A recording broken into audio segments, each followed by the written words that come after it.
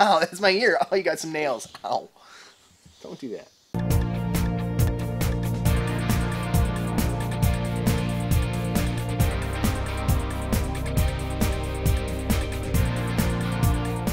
This is about how we start every morning. With my coffee, of course. And your green juice? Ugh. Oh, no. What? Whoa! Get out of here.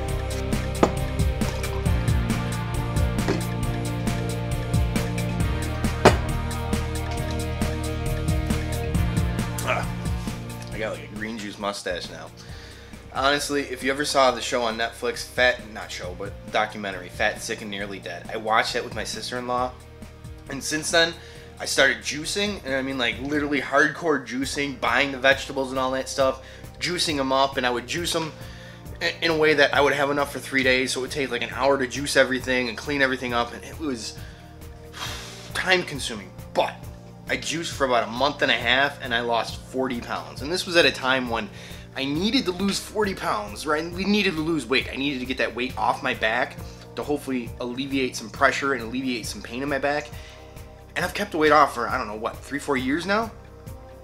If not more. And drink green juice regularly, you know, at least once a day. And now I even got my daughter into it.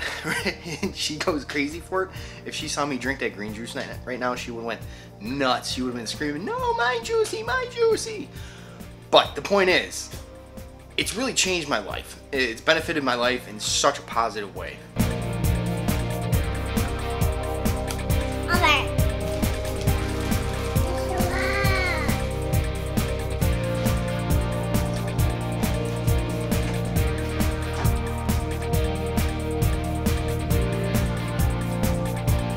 That's the best way to eat cereal. You're supposed to use the spoon.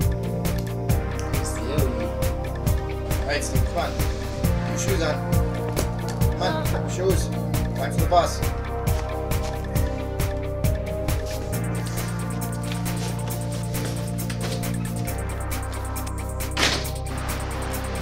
It is a beautiful day outside, and it reminds me of a time when something magical happened. And that's honestly when I picked up my mom's camera. I think it was a Pentax K1000, 35mm, all manual. I don't even know if they made auto cameras at that time, or if they did it, I'm sure it was expensive. But regardless of the fact, I picked up her camera, I went out into the woods, and I tried to take pictures of turtles. Just taking that camera and looking through the viewfinder, oh, I was in a completely different world. I was seeing the world completely differently. I was able to express more of what I felt and what I saw, and could get it into something tangible that I could show and relate to other people with.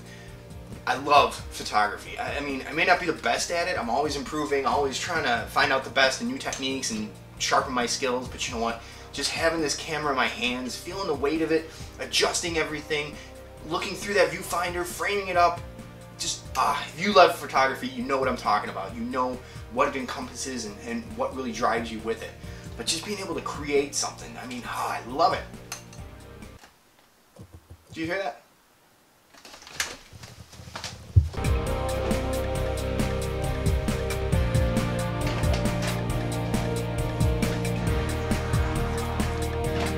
Hey, mail time. You gotta see what I got.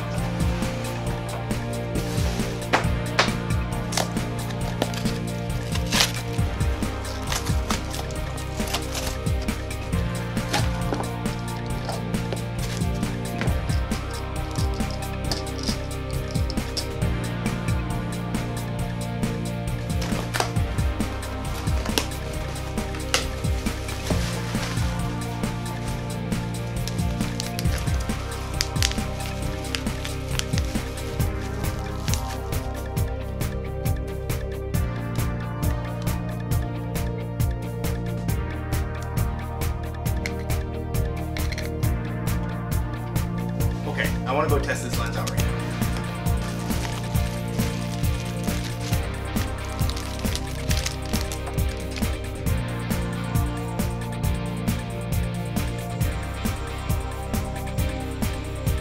Alright, so I picked up a lens on eBay. It's a 20 to, I don't know, 35mm, and it's really not much different than the kit lens other than the fact that it's hopefully a little bit better build quality, a little bit better glass in there, gives me a little bit better optical quality and stuff like that. But one of the most important things for this lens too is it's an older lens, so it has that little focusing window on the top, meaning that it shows you the meters and the feet and everything, so you can figure out what's in focus, and you can just dial it to 2 feet away, and you know 2 feet away is going to be in focus.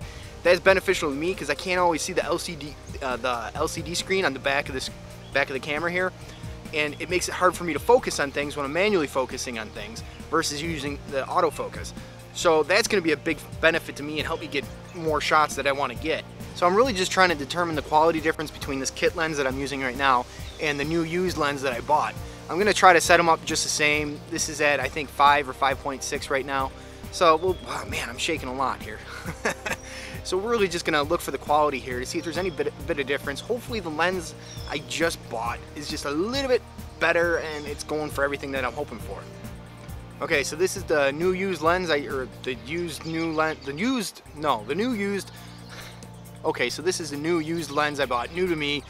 It's been out on the, oh man. Okay, so this is the used lens I just bought. It's at 20 millimeters right now, I think f5, 5.6. We're really trying to compare it to the kit lens just to see if there's any difference in quality and stuff like that. But I don't know, I'm gonna have to throw it on the computer and see what the difference is. I'm trying to hold it at the same distance too, so it's kind of comfortable. I can get it way out here if I really want, but for the most part, right here is kind of good, I think. So my point really is, there's a few things that really got me into photography. One, it's just being creative myself and trying to find an outlet to express that creativity. And that happened to be photography. It was drawing for a while when I got into an accident when I was a kid and couldn't really do anything for 2 summers. But really, photography was just looking through that viewfinder, holding that camera, operating it, moving the dials and everything, and making the picture. And then it was film at the time, so you take the picture, you hope you got something good, and then you got to go and develop it, or I mean, rather send it out and wait for the picture to come back and see what you got. It was definitely an experience. It's not like it is today where it's like click and instant gratification.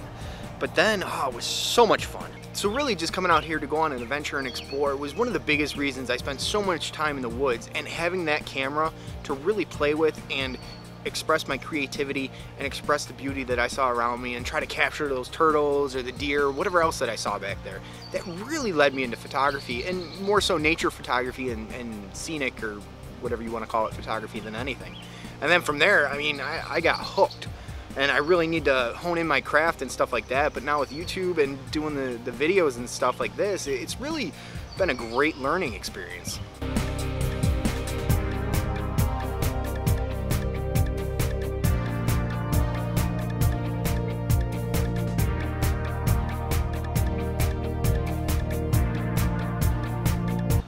So this is really the initial test of this lens. And I don't know, I have to check the footage and see what it's like. I'm gonna have to check the footage and see what it's like.